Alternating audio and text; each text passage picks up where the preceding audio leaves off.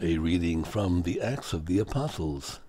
Peter proceeded to speak to those gathered in the house of Cornelius, saying, "In truth I see that God shows no partiality.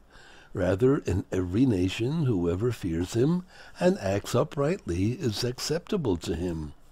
You know the word that he sent to the Israelites, as he proclaimed peace through Jesus Christ, who is Lord of all.